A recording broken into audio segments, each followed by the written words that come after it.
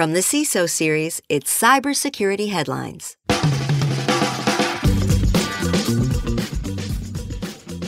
Microsoft issues a massive phishing warning. Callback phishing scams impersonate security companies, and will Log4J be with us forever?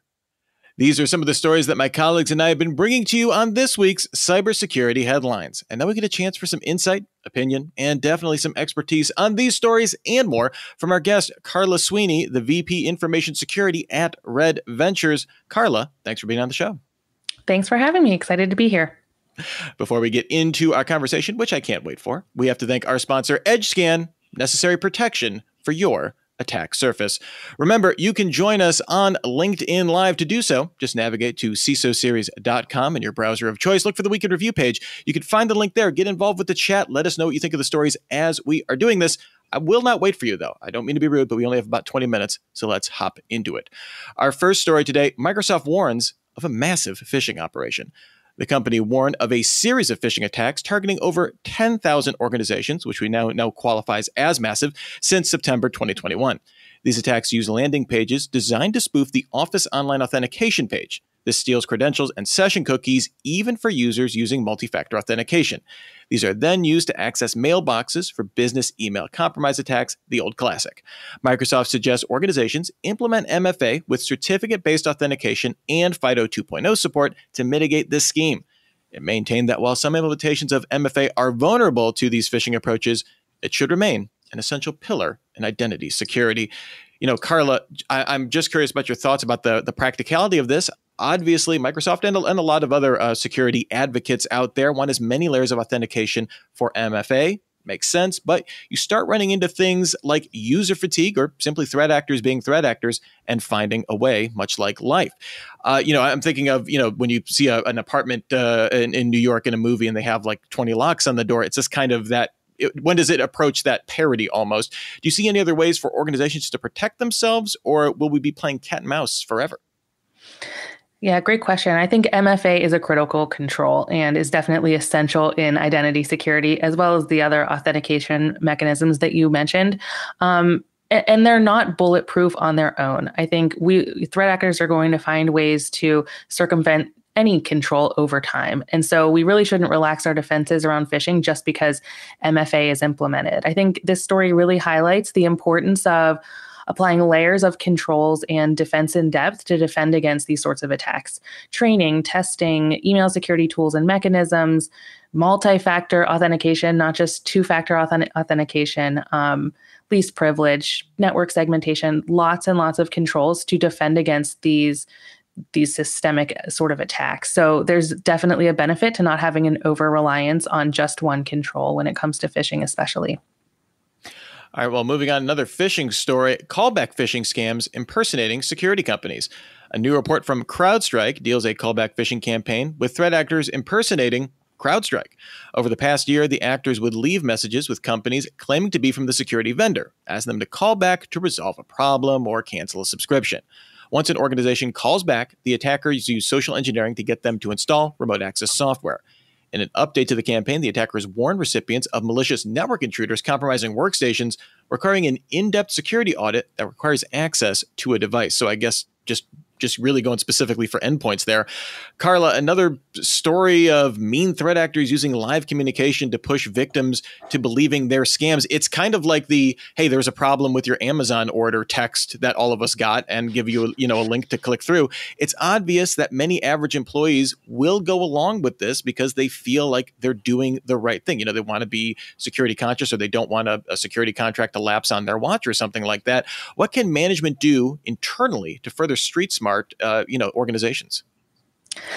I think continuing to provide education and awareness of how people should expect to interact with security teams or vendors. We're all in a hurry, and by and large, everyone wants to do the right thing. But would you expect to hear directly from a security vendor without a heads up from the internal team if there was an audit? Probably not. For certain teams that might regularly interact with vendors. Well, this might mean additional or extra training in how they interact. And then just continuing education is so important. Testing with your own internal phishing campaigns or even pen tests to see how you're doing, and then using those layers of controls that we talked about earlier. Yeah, I do wonder, I know there is some, kind of, like internal phishing testing as a form of pen testing, to kind of test employees. I know that sometimes that gets a bad rap, but I feel like if it's low stakes with this kind of emulation being like approaching from a known vendor, and obviously not having punitive action, using it for educational purposes, I do think that would be a good way to kind of get people to think, all right, what are the right avenues for people to be thinking about, how we're communicating with people that we think we can trust. Yeah, absolutely. And look, it's happening in the wild. And so if people are thinking, oh no, how could you inside do this to me? It's happening. So we want to make sure that we're prepared, all in the spirit of education. And shout out to last week's guest, David Cross, commenting on LinkedIn, are security companies the new phishing identities that all companies need training? David, thank you for that. I think, yeah, the education component of that is key to kind of, again, not to say zero trust, but to say like questioning how we're interacting from that kind of insider, almost like an insider threat kind of situation. Our next story here, endemic Log4j software flaw could take years to address U.S. government review finds. It could take a decade to fully eradicate Log4j from some computer systems. That's according to a Department of Homeland Security review board a report this week. The review board, which the White House established last year to investigate major cybersecurity incidents, called on the government and the private sector to invest much more in securing the open source software that underpins global IT infrastructure. But while there were reports of ransomware gangs and governments from China to Turkey exploiting the software vulnerability, the high-impact hacks that some analysts anticipated have yet to materialize, according to the panel. So, Carla, this has parallels, kind of to the Rogers Internet story that we're going to be talking about here in just a little bit. In the case of Log4j, we're looking at a fundamental infrastructure operation. Do you think it's better that we keep a universal product and focus on more vigilance, or should we diversify?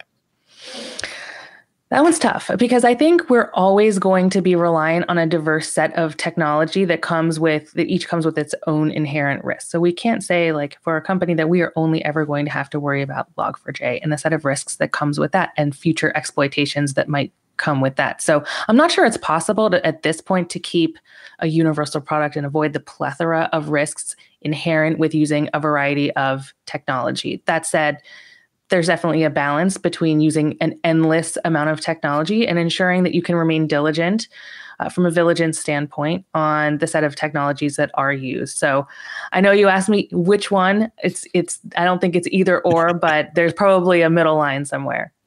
This isn't anything new, like these kind of endemic vulnerabilities. I think that was like the buzzword that I saw coming out of this report.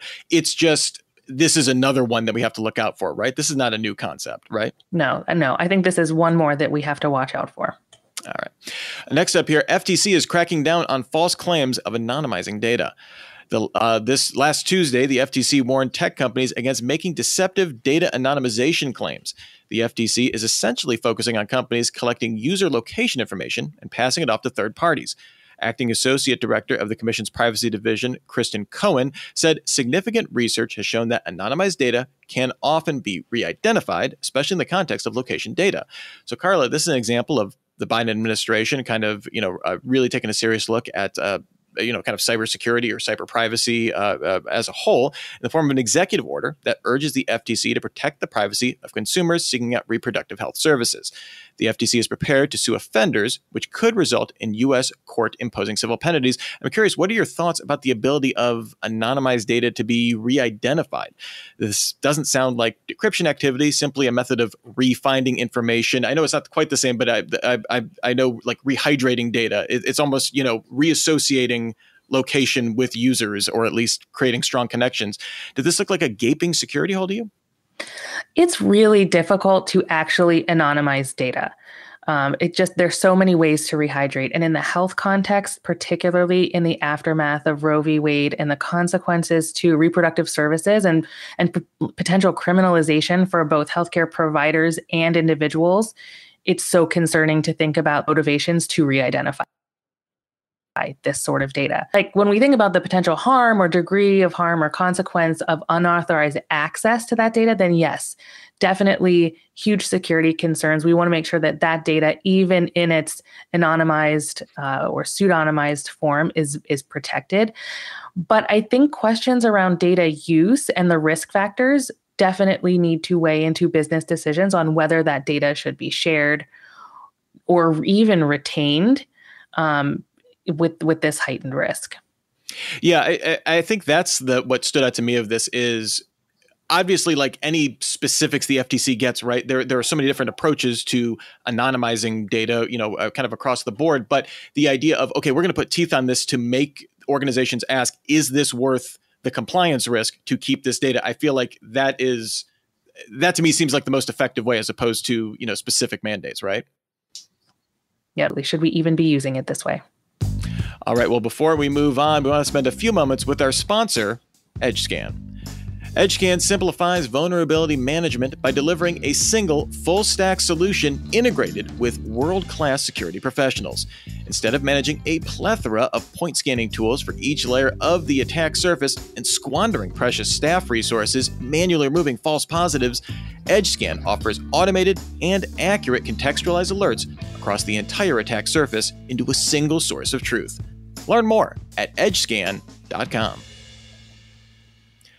Next here, Rogers CEO apologizes for massive service outage, blames maintenance update.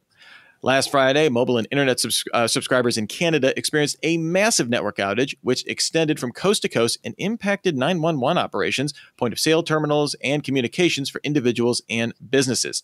The outage lasted 20 hours. The CEO of the affected provider, Rogers Communications, said that it was not a cyber attack, but was instead a network system failure following a maintenance update in our core network, which caused some of our routers to malfunction.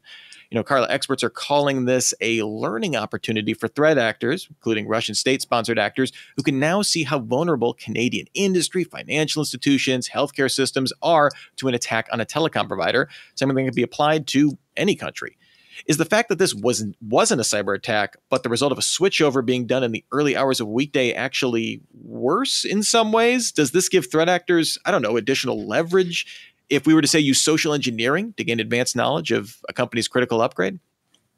Absolutely. I mean, this outage may not have been caused by a cyber attack, but availability is definitely a security concern.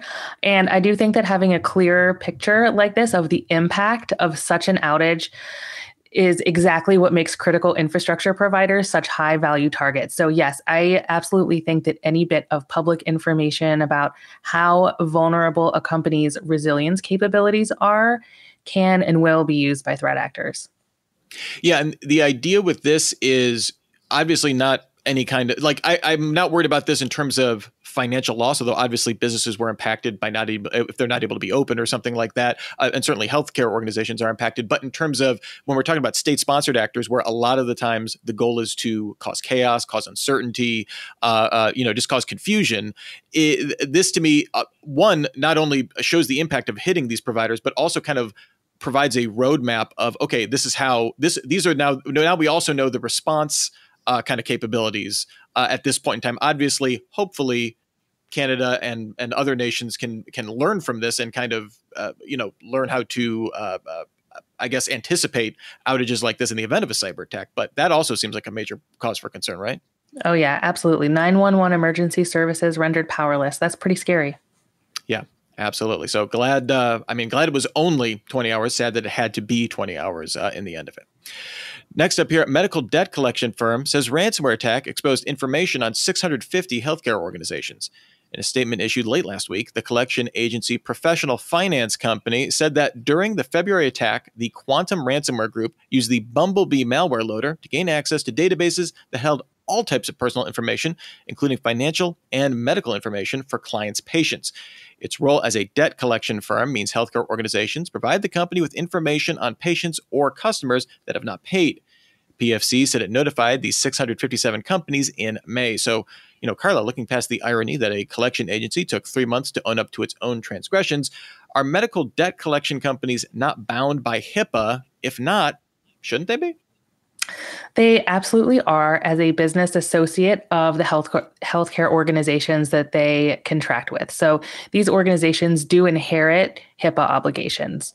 So in notifying healthcare organizations that they had this issue, the PFC also had to notify the Department of Health and Human Services, OCR, which they did, and in that report claimed to have lost nearly 2 million records. So, the HIPAA security rule, breach notification rules, they're really meant to protect individuals' health data. So when a third party is helping out and providing services to these healthcare providers, they're held to the same standards. So tough day for those 2 million individuals, the providers, and PFC. Yeah, definitely. Coming up next here, a government contractor pays $9 million over whistleblower allegations. Aerojet Rocketdyne, a rocket contractor for the likes of DoD and NASA, has paid a $9 million settlement for misrepresenting its compliance with U.S. government security requirements. Brian Marcus, a former senior director of cybersecurity at Aerojet, alleged the company lied about its cybersecurity policies to win more contracts, adding that the company experienced data breaches in 2014 and 2015. Marcus filed the claim under the DOJ's False Claims Act Civil Cyber Defense Initiative, launched in October last year. This was the first case in which a former employee attempted to bring action on the government's behalf for alleged cybersecurity fraud. Under the False Claims Act whistleblower provisions, Marcus will receive $2.1 million of the settlement. So, Carla, this is not the first story that we've seen regarding large companies who enjoy large government contracts falsifying data about security or breaches. Given the amount of proactive activity the current administration has been showing overall, we talked about it earlier, do you feel more should be done to vet these large players, or do they kind of just fit into the too big to fail bucket? I do think that for an industry like aerospace, where the stakes are incredibly high from a safety and security standpoint, there should be more vetting. That said, more vetting is not always going to identify every weakness that we think it will. And my personal belief is that in many cases, third-party risk assessments are largely theater. But I think this story really highlights an issue in trust. The story wasn't that Aerojet Rocketdyne wasn't compliant. It was that it lied about it. So, like, again, in industries like aerospace, really security and safety need to be prioritized, and that requires investment. I wonder what it would take, or what it would have taken, for Aerojet Rocketdyne to really invest in security to the point where compliance is an outcome. I'm hoping the government is wondering that as well, for sure, going forward. And last up here, pen testers say he broke into a pen tester says he broke into a data center through hidden route running behind toilets.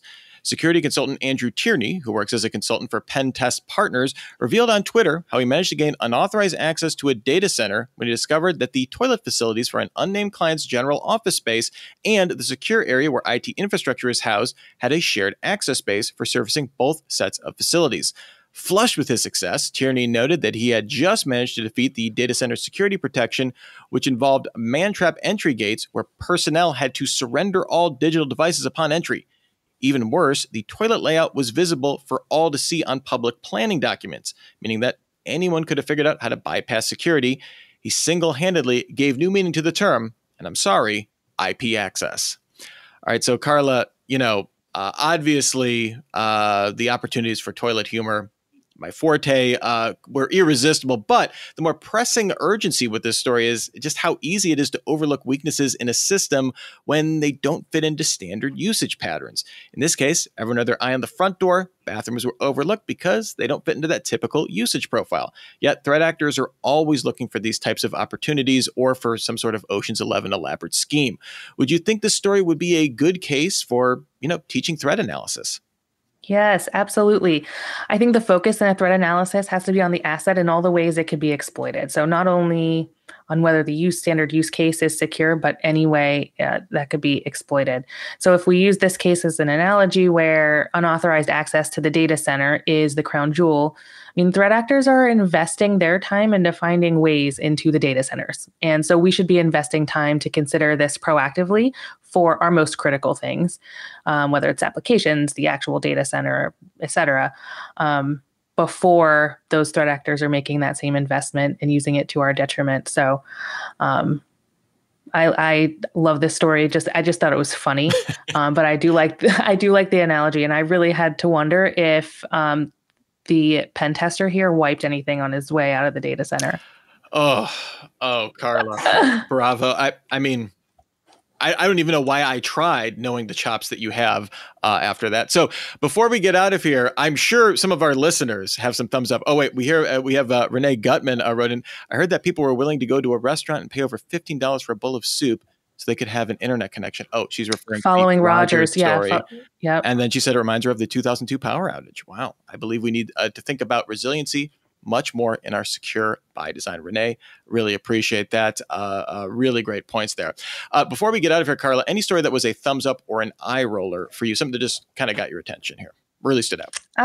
I thought the FTC cracking down on anonymizing data is a big thumbs up. It's kind of a scary time right now, and thinking about how our data, our search history, our location data could be used against us. I am encouraged and hope to see some action coming out of this. All right. Well, thank you, Carla Sweeney, the VP of Information Security at Red Ventures. Where can people find you if they are so inclined? They can find me on LinkedIn. Excellent. And are you hiring? The question of the week. Yes, we have a couple of open positions on our security engineering team. You can find those on Red Ventures website. Excellent. Well, thank you. And thank you also to our sponsor, EdgeScan, necessary protection for your attack surface. Remember to join us next week for Super Cyber Friday, where our topic will be hacking third-party integrations, an hour of critical thinking about securing apps that talk to other apps. Just go to CISOseries.com and click on the Super Cyber Friday icon to register. Of course, we'll be back with another Week in Review show starting as always, 3:30 p.m. Eastern, 12:30 Pacific. And finally, you can get your daily news fix every single weekday through Cybersecurity Headlines. Give us 6 minutes, we'll get you all caught up. Until next week, I'm Rich Straffolino, reminding you to have a super sparkly day. Cybersecurity Headlines are available every weekday. Head to CISOseries.com for the full stories behind the headlines.